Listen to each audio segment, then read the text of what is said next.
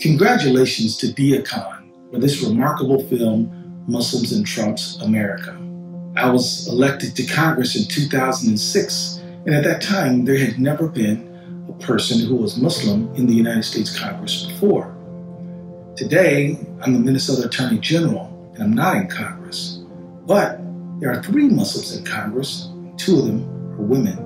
Even during Trump's hate-filled vitriol, which he aimed at many sources, including the Muslim community, Muslim community has continued to organize, to increase political power, to show up in diverse places on the American political landscape. As he is pushing hate, the Muslim community is organizing and making an even greater contribution to our society, not just in politics, but as Deeyah has proven, in arts, in culture, and in the world of film. You know, the fact is, as bad as Trump's behavior is, and as ugly as his supporters, some of them have been, the fact is that the fortunes of the Muslim community in America are continuing to improve. Deeyah is proof of that. So Deeyah, thank you and congratulations. This is an important film at a critical time. To be Muslim today, you have a target on your back.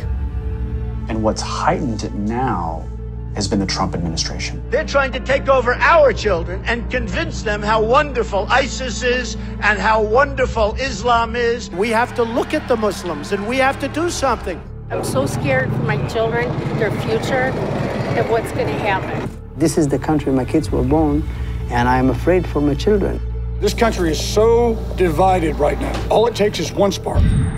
This is the agenda of white nationalists, and now it's reached the White House. What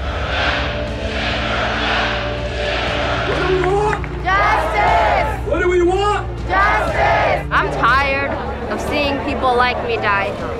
This shows you that if human beings come together, there's nothing we can't do. I am fighting for myself. I am fighting for the next generation.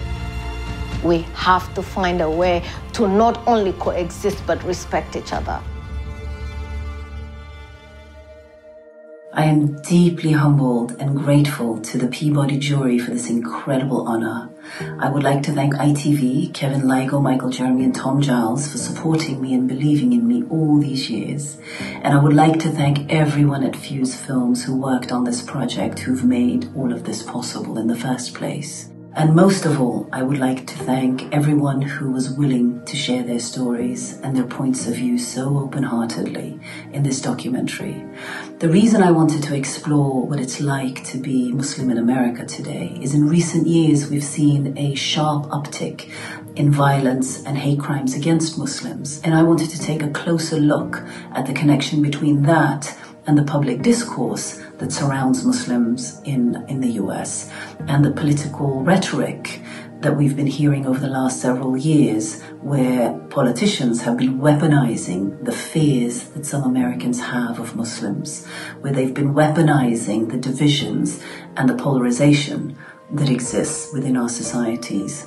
So I am just profoundly grateful for this recognition, and I would like to dedicate this award to everyone who so courageously shared their stories and their experiences in this documentary. So thank you so very much for this. Thank you.